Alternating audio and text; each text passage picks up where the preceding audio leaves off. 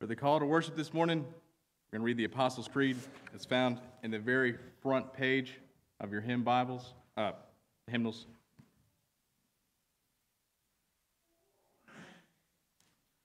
If you'll please stand. I believe in God the Father Almighty, maker of heaven and earth, and in Jesus Christ, his only Son, our Lord, who was conceived by the Holy Spirit, born of the Virgin Mary, suffered under Pontius Pilate, was crucified, dead, and buried. The third day he rose again from the dead. He ascended into heaven, and sitteth on the right hand of God the Father Almighty. From thence he shall come to judge the quick and the dead. I believe in the Holy Spirit, the Holy Catholic Church, the communion of saints, the forgiveness of sins, the resurrection of the body, and the life everlasting. Amen. Thank you. Be seated. Make sure I'm in order here. Yeah. Let's pray together. And let me just say, as we pray, I want to do something just a little bit different.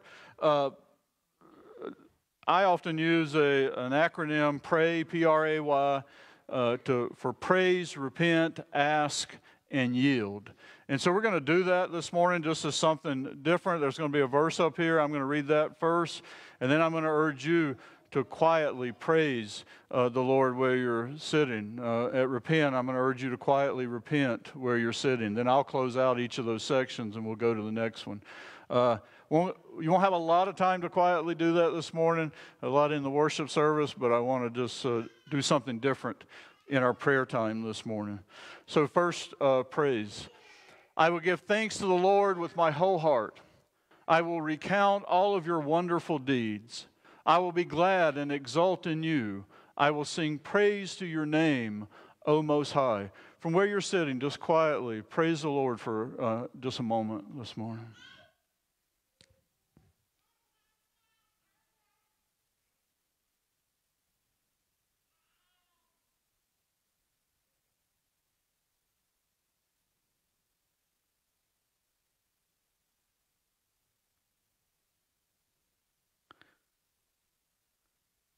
Lord, it is good to give you praise, to even hear the praise of the children as their voices ring out in those quiet moments. And we praise you for every member of this church, from the youngest to the oldest, for everyone who has come this morning to worship. We praise you. Most of all, Lord, we praise you. We sing praise to you. We exalt your holy name as we come together in worship. Part of what we're doing, Lord, is telling again of all of your wonderful deeds and giving glory to your name for what you've done on our behalf. So, Lord, we come to praise you and to worship you this very day and every day. And now, Lord, we come to repent. Psalm 119 says, how can a young man or a young woman keep their way pure? By living according to your word. I have hidden your word in my heart that I might not sin against you. Take a moment to repent, to tell the Lord confess where you've not lived according to his word. Let's pray.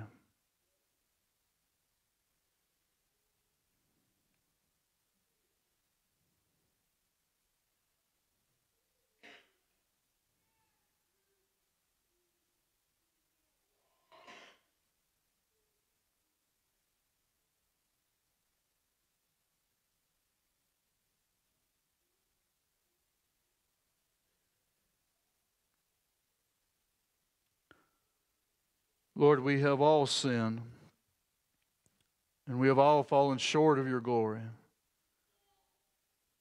But Lord, we rejoice that though our sins be many, that by the blood of Jesus you would cleanse us and wash us whiter than snow. Lord, we pray that in this time that you'd break our hearts for what breaks yours,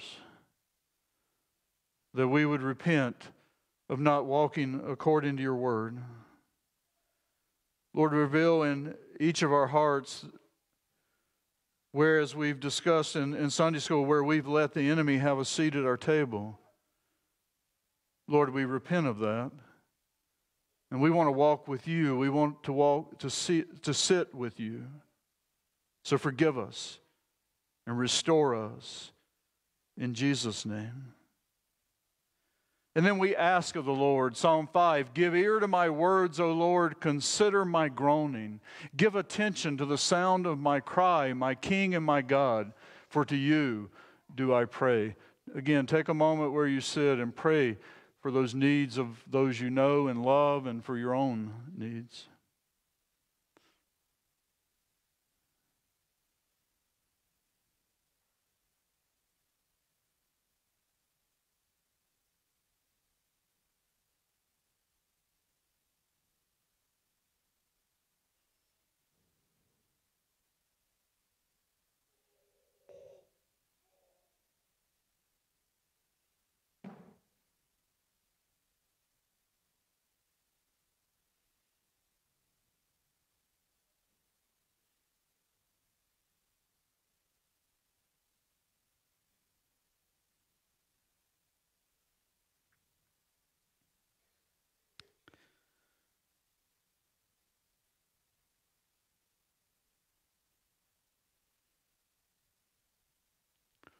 Lord, I'm sure we could spend many more minutes bringing before you friends and loved ones, maybe our own needs.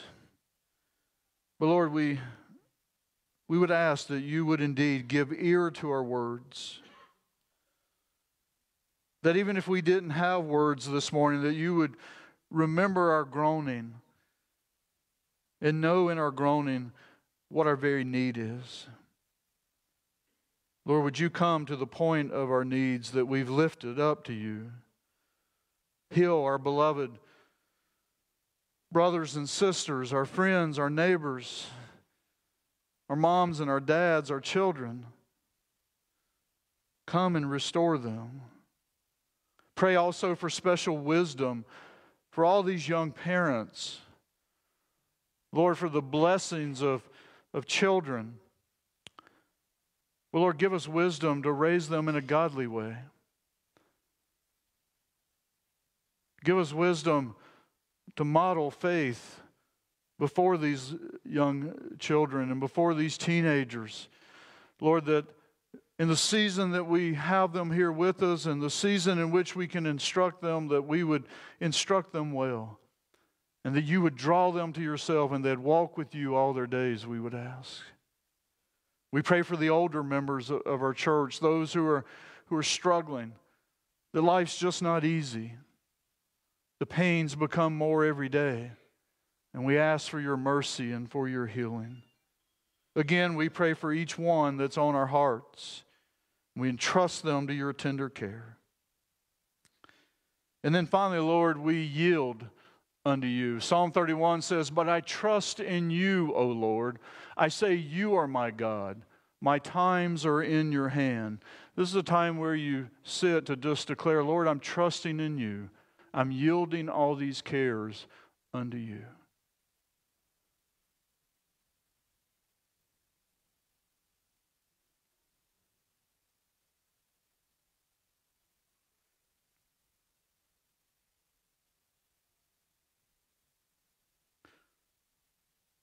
Lord, we do yield to you. We put our trust in you. We pray that thy will be done on earth as it is in heaven. And as we pray that, it reminds us to pray the great prayer that Jesus taught us. Our Father, who art in heaven, hallowed be thy name. Thy kingdom come. Thy will be done on earth as it is in heaven. Give us this day our daily bread, and forgive us our debts as we forgive our debtors. And lead us not into temptation, but deliver us from evil. For thine is the kingdom and the power and the glory forever. Amen.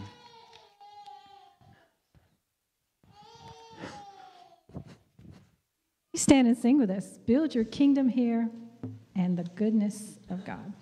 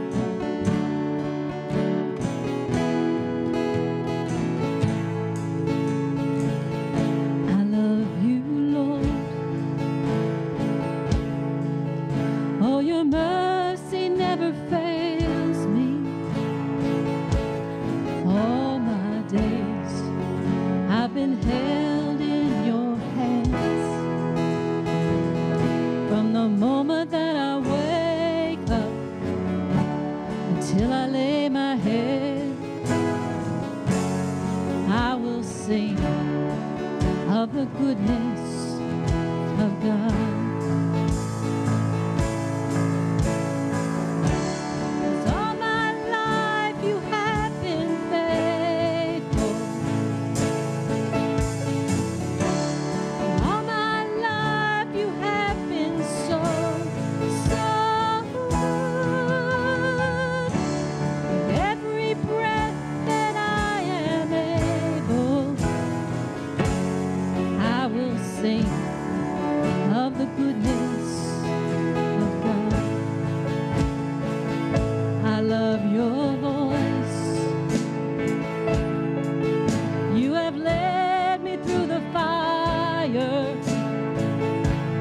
Darkest night, you are close like no other. I've known you as a father, I've known you as a friend, and I have lived in the goodness of God. And all my life you have been faithful. All my life you have been so good. With every breath that I am able, I will sing of the goodness of God. Your goodness is running after, it's running after me. Your goodness is running after, it's running after me. With my life laid down, I surrender now, I give you everything. Your goodness is running after, it's running after me. All my life you have been faithful. All my life you have been so good. With every breath that I am able, I will sing of the goodness of God. All my life you have been faithful. All my life you have been so good. With every breath that I am able, I will sing of the goodness of God. Oh, I will sing of the goodness of God.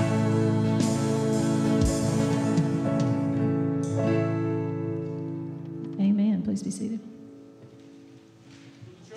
Lord, for a time that's especially for you.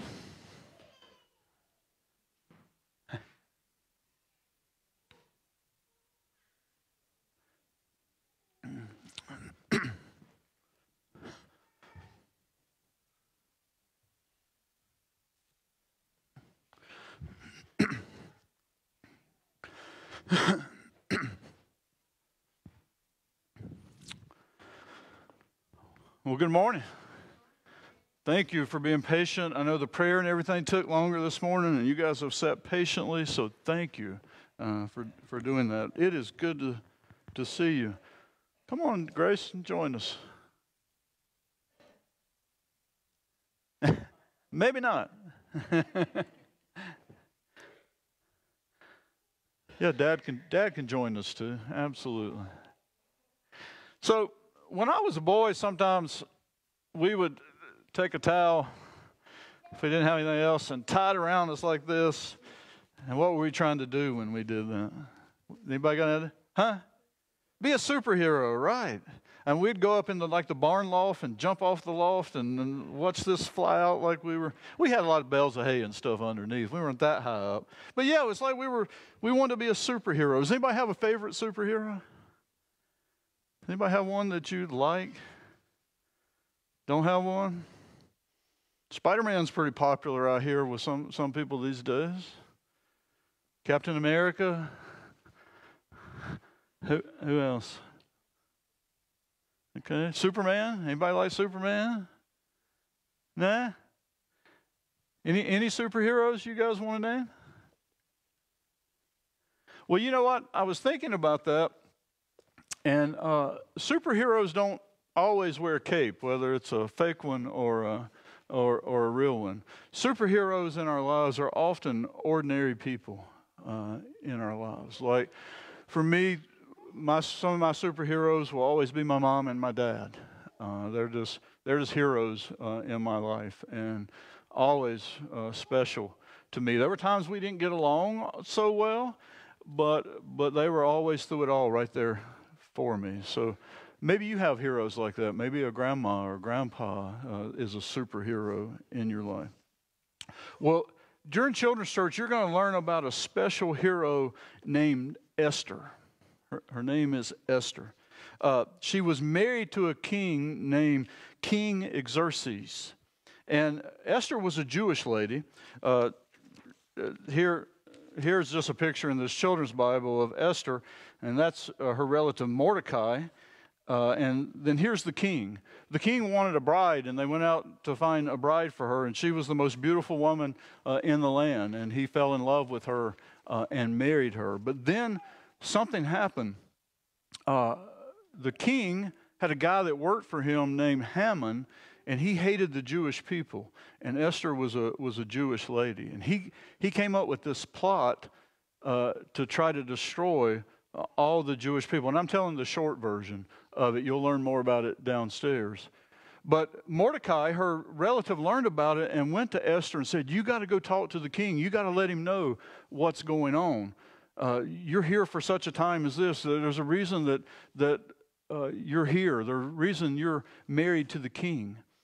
But Esther was afraid. Did you know in that day, in that kingdom, no one could go visit the king unless he invited them? If he didn't invite them, they were in trouble. They could be punished.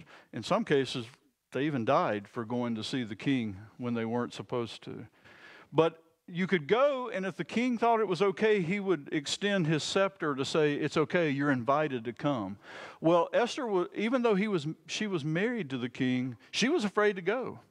So what she did is she got the Jewish people to fast, which is to do without food for 3 days, and then they all prayed that she would be able to go and tell what was going on. And you know what? She went, even though she was afraid, she went, she told the king stopped this evil plot to kill all the Jewish people. Isn't that amazing? It's pretty amazing, I think. I think she's a superhero. And you're going to learn more about Esther this morning. You're going to learn that she was there at just the right time to save the people. And that God's always working behind the scenes. Even when we can't see him working, God's always working. Isn't that good? So let's pray together and thank God that he's always working, okay? Dear God, thank you for always working. Help us trust you, even when we cannot see you working. Not see you working. In Jesus' name, amen. Thank you for your help this morning.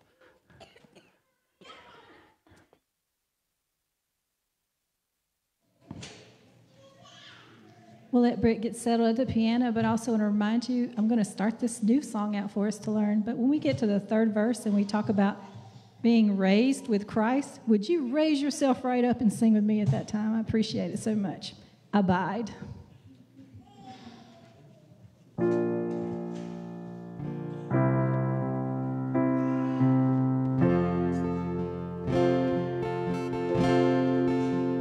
For my waking breath, for my daily bread, I depend on you.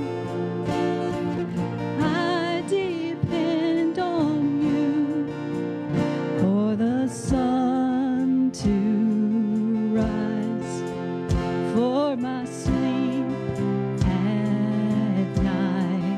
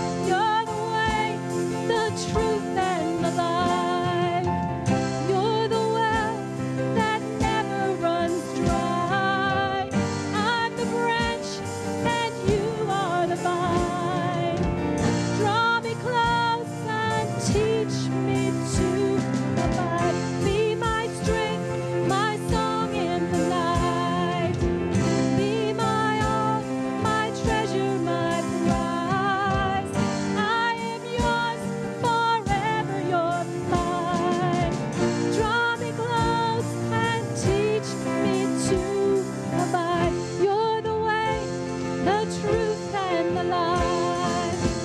You're the well that never runs dry. I'm the branch and you are the vine. Draw me close and teach me to abide. Be my strength, my song in the night. Be my all, my treasure, my prize. I am yours, forever you're mine. Draw me close and teach me to abide.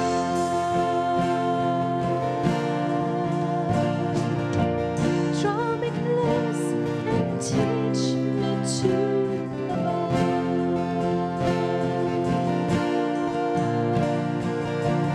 Would you teach me to abide?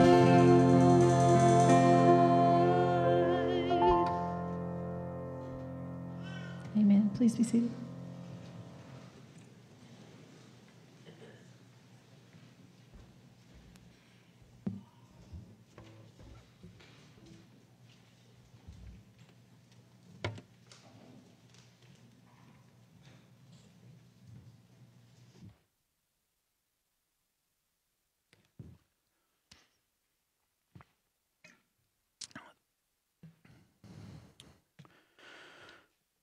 Well, thank you. Absolutely beautiful.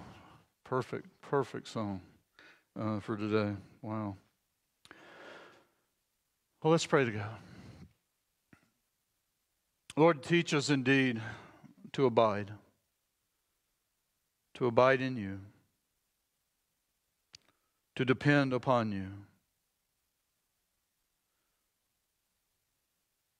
to not wait till we're at the end of our resources, but to depend on you always. Lord, teach us to have a deeper union with you. Come to us now as we read and as I proclaim your holy word. Send your Spirit upon us,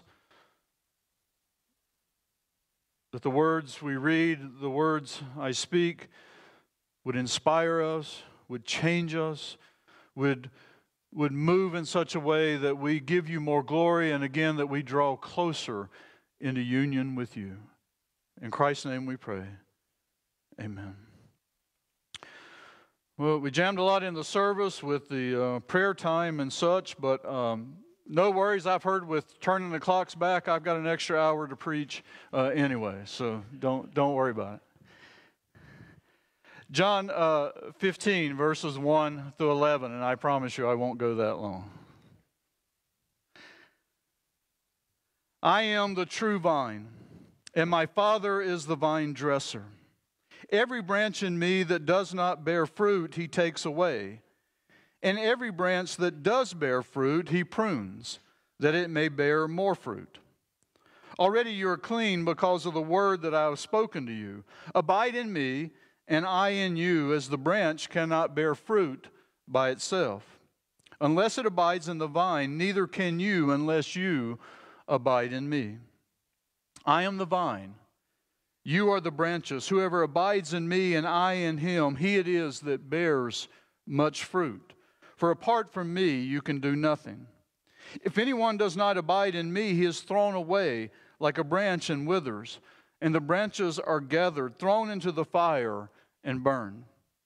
If you abide in me and my words abide in you, ask whatever you wish, and it will be done for you. By this my Father is glorified, that you bear much fruit, and so prove to be my disciples.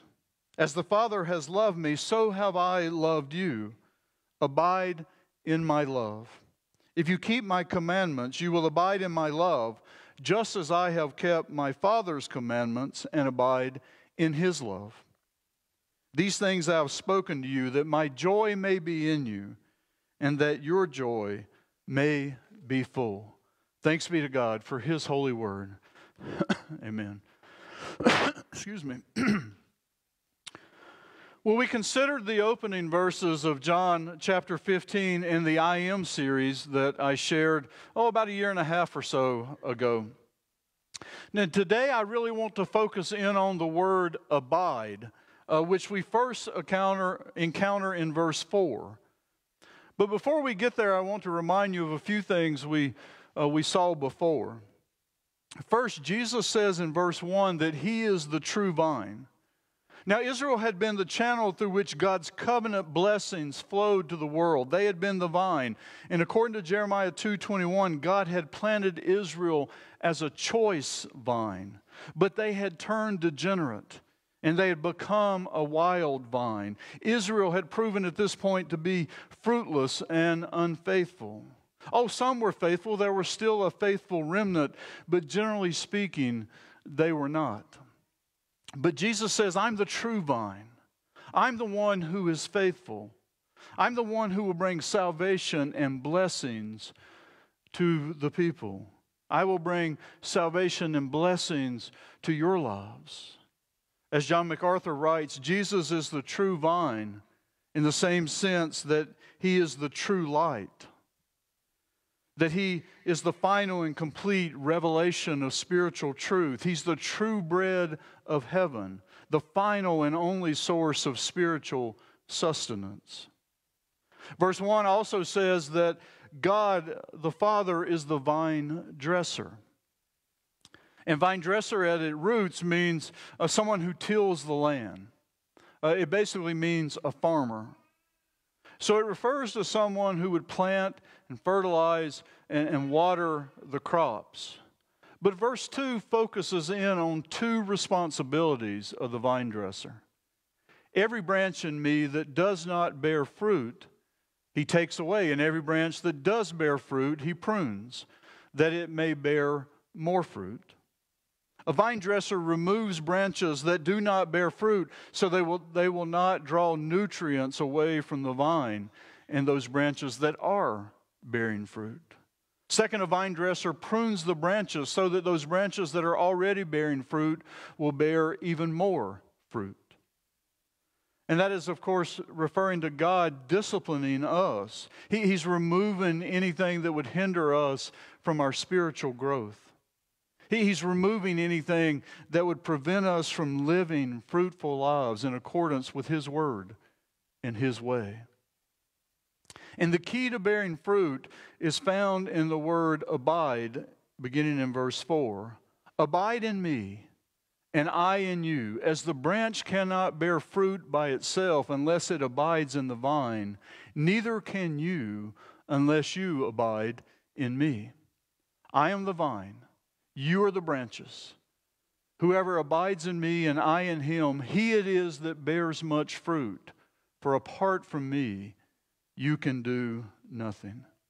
If I counted correctly, if you look through verses 4 through 10, the word abide appears at least 10 times.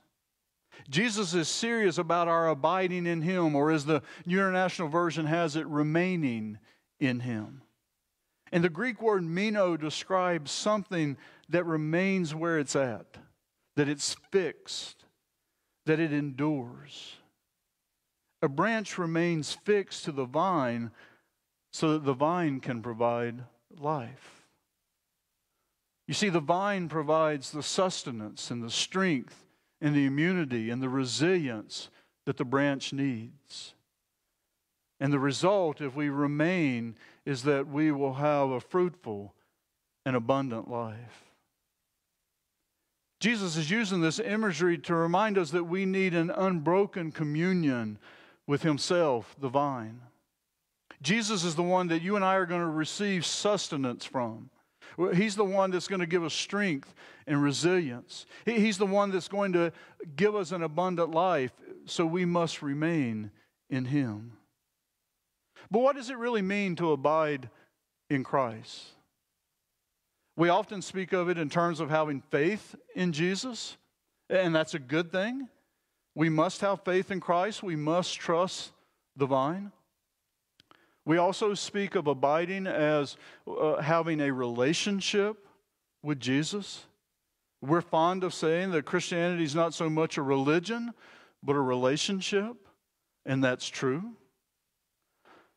But counselor and speaker and author John Eldredge has, I believe, rightly helped me see that there's something deeper going on here than connection or faith, or even deeper than relationship.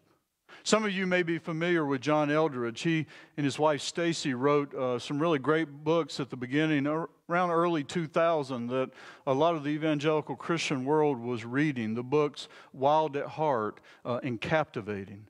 Those two books helped all of us learn a lot about, well, the opposite sex. But before the pandemic, John Eldredge wrote a book titled Get Your Life Back. Get Your Life Back. Everyday Practices for a World Gone Mad.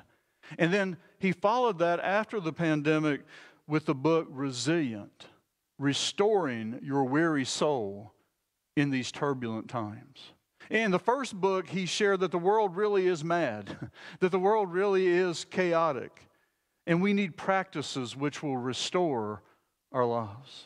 In the second book, he chronicles that not only was the world already mad, but then we added to that madness the intense trauma of COVID-19 and all the physical, political, social, and even spiritual upheaval that went with it. And we're desperately in need of restoration. In fact, the argument is that the signs of what we went through are only now showing up in many people's lives. What we need now, he says, is to abide in Christ. But it's more than connection.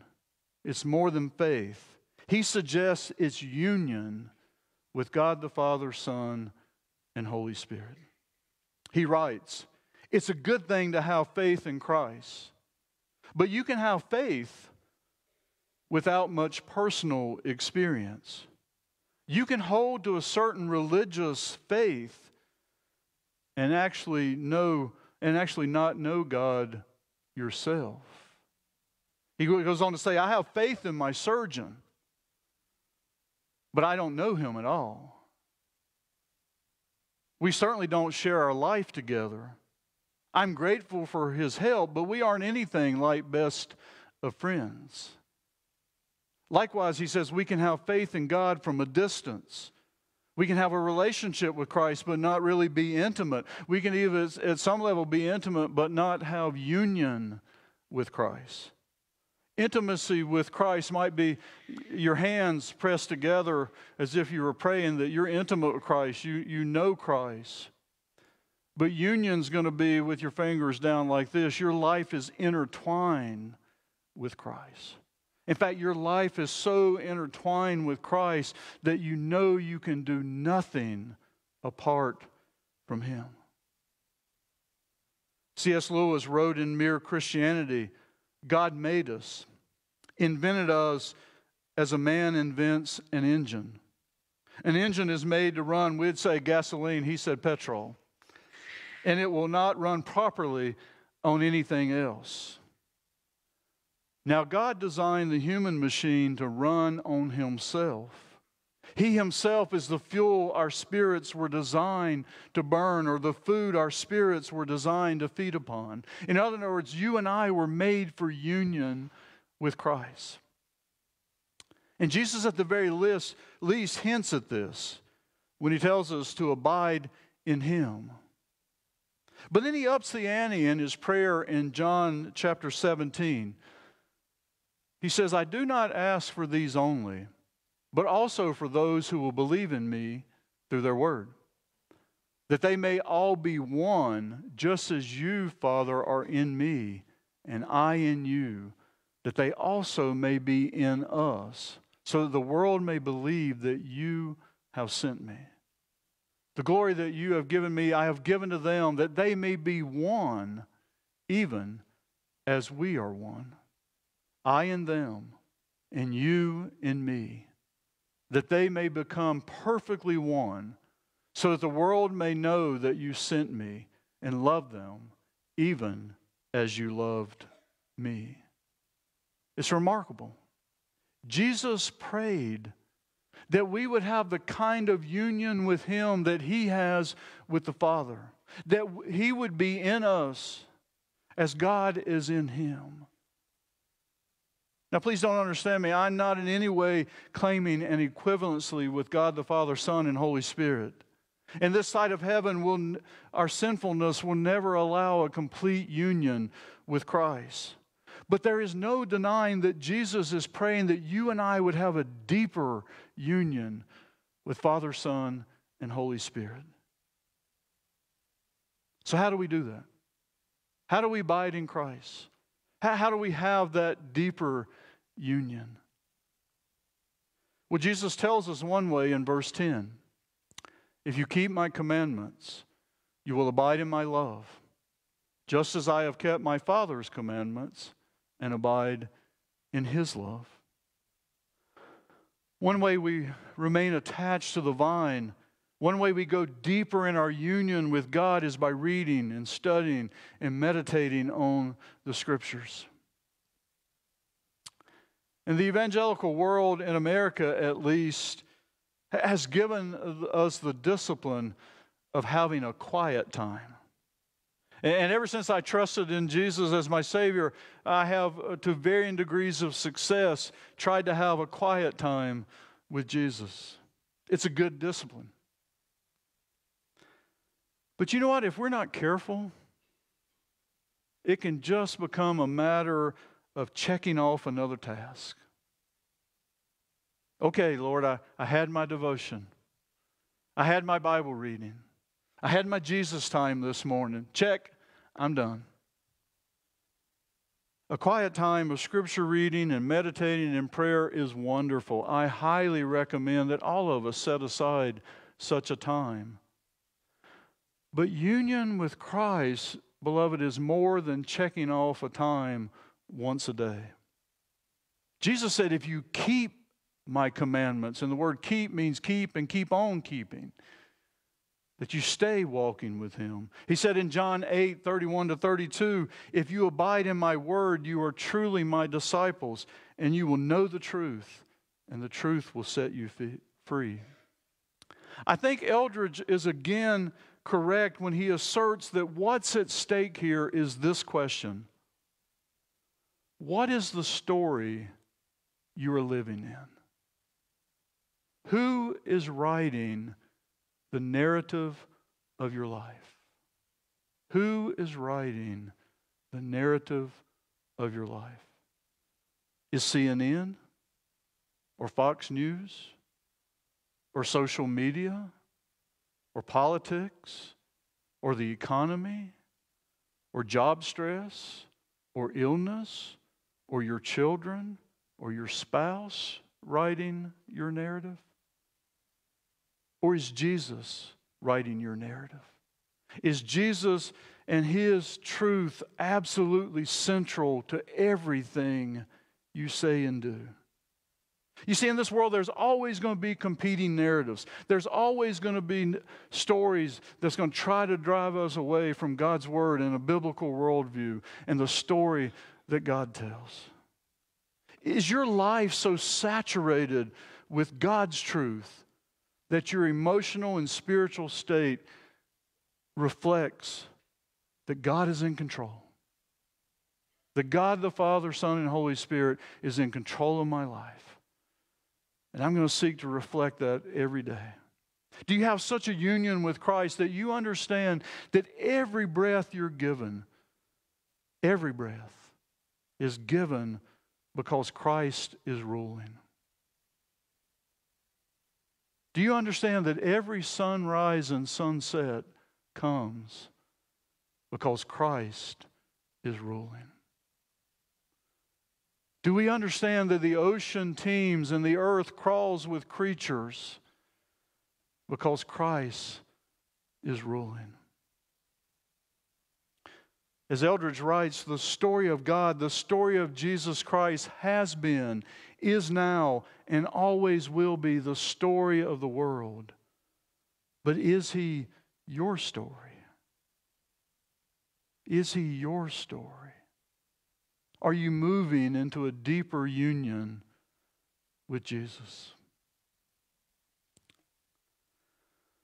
Because we're such busy people, Eldridge goes on to recommend that we have a 1-minute pause every day, at least at the beginning of our day and at the end of our day before we go to bed, but throughout the day. And as with everything, there is an app that you can download. It's available for your 1-minute pause. You can do a 5-minute pause, or you can do a 1-minute pause, or you can do the one I've just recently been doing, of 30 days to resilience, which is about 10 to 15 minutes twice a day. But it's not about an app or a program. It's not about just checking off some time with Jesus. The goal, beloved, is a deeper union with God. And I just want to share some simple practices that I've been learning, and I've just recently been learning these, and I'm still growing in these myself, but they've been helping me move towards a deeper union with God. One is related to our understanding of who's in control. And it's the practice of pausing at least twice a day, but anytime you're just overwhelmed, and saying, Lord, I give everyone and everything to you. Lord, I give everyone and everything to you. This is not abdicating our responsibilities, but in this age of instant news and seeing and hearing about everyone's problems, including our own, we need a time, even if it's just for a few moments every day, to acknowledge that we're not God and we're not in control. We cannot save the world. Therefore, we declare, Lord, I give you everyone and everything. And then we might go on to list the things we're giving to the Lord. Lord, I give you my children. Lord, I give you that big meeting coming up at work. Lord, I give you my illness. It's not foolproof. And like any discipline, it can become a ritual. But it's a moment to say, I'm going to abide in Jesus. I'm going to abide in the vine. I'm going to acknowledge that apart from Him, I can't do anything. I need this union with you, Lord. I'm not in control. In fact, I'm in control of less than I think I'm in control of. And then another thing we might do in a 1-minute pause just throughout your day to keep that union is to declare, I love you, God. Just simply say, I love you, God. And we could go to the Psalms. We could read a lot of language there about love, and that's great. But to pause throughout our day and say, I love you, God. I love you, Jesus. I love you, Holy Spirit. I love you. I love you. I love you. That pause throughout the day can make all the difference in that sense of union with Christ, to declare again and again, I love you, Lord. I don't love you enough, but I love you. And I want to love you more. There are many other suggestions for a 1-minute pause, but one that I have found most helpful that I'm going to share with you in a minute. If you want to know more, you can read the books or download the app if you find this kind of thing helpful. But something that helps me is noticing beauty. Noticing beauty. One that helps me is noticing the beauty of creation. Do you know that some research shows that patients recover faster, they need fewer pain medicines, they leave the hospital sooner if their windows allow a view of nature? Nature, or what I prefer to call creation, draws us to a deeper union with God. So some mornings when I get up and I get here at the church, and some mornings I'm here as the sun is coming up, and we have some of the most beautiful sunrises around. If you want to come in and just park in the parking lot and look out over the town, they're absolutely gorgeous. And sometimes when I look at those and I look at the purples and the pinks and the blues, and I just stop and say, thank you, Lord. Thank you. Thank you for making something so beautiful. I need a deeper union with you because I'm not in control. I can't do that. Thank you, Lord. And sometimes it's the sunset that I notice and praise Him for. Sometimes especially when they're not watching me, I notice the beauty of my wife and the beauty of my children and the beauty of my grandchildren and the beauty of you all and your children. And I say thank you, Lord. Especially when I think about my family, I say, wow, God, you did this for me. You put these beautiful ladies in my life. I don't deserve it. Thank you, Lord, for your grace. I'm so glad I wasn't in control of that. I'd have messed it up. I want to be in a deeper union with you. For you, it might be a beautiful painting or some other work of art. It might be an engineering or technological marvel that draws you in, and you just pause and you say, God, I know you gave the gift of creativity. I know you gave all this knowledge. Thank you for your goodness. Thank you for your grace. Thank you for these amazing people with all these talents that you've put into our lives. Don't get hung up, beloved, on a particular practice. But I believe a deeper union with Christ is what God is calling us into. He wants us to have more of those daily moments when you and I just acknowledge, Lord, I'm a branch. I'm just a branch, Lord. I can't do anything apart from you. So draw me in to a deeper union with you. Help me this day, Lord, this moment, to abide in you. Let's pray together.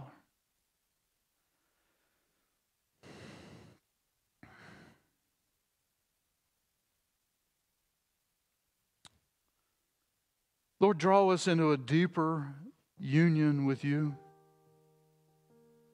Help us see that we can't even take our next breath apart from you.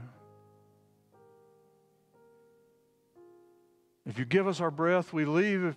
If you take it away, we die. Apart from you, we can do nothing.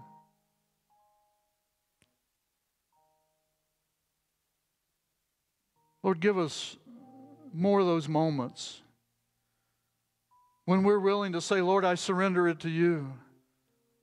I give you everything. I give you everyone.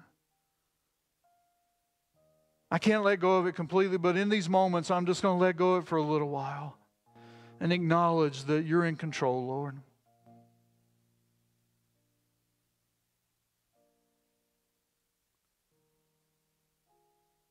Help us throughout our day, Lord, to stop and to realize how much you love us and how much we want to love you. Help us to just pause, even if it's for a minute, and declare, I love you, Lord. I love you. I love you. And then, Lord, give us those moments. There's going to be a moment of beauty when we move today after worship. There's a moment of beauty now as we're here together. Keep us from missing those moments. Open our eyes to them. May they cause us to declare you're in control, Lord. And we want a deeper union with you. We are but branches. You are the vine. Apart from you, we can do nothing. So may we abide in you. In Christ's name we pray. Amen.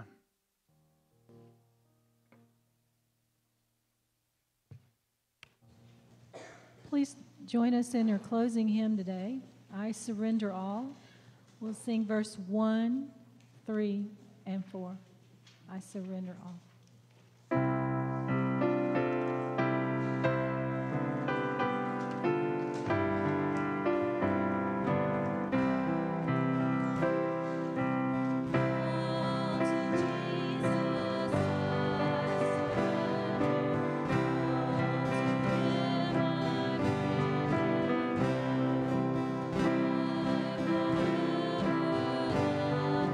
Trust him in his presence.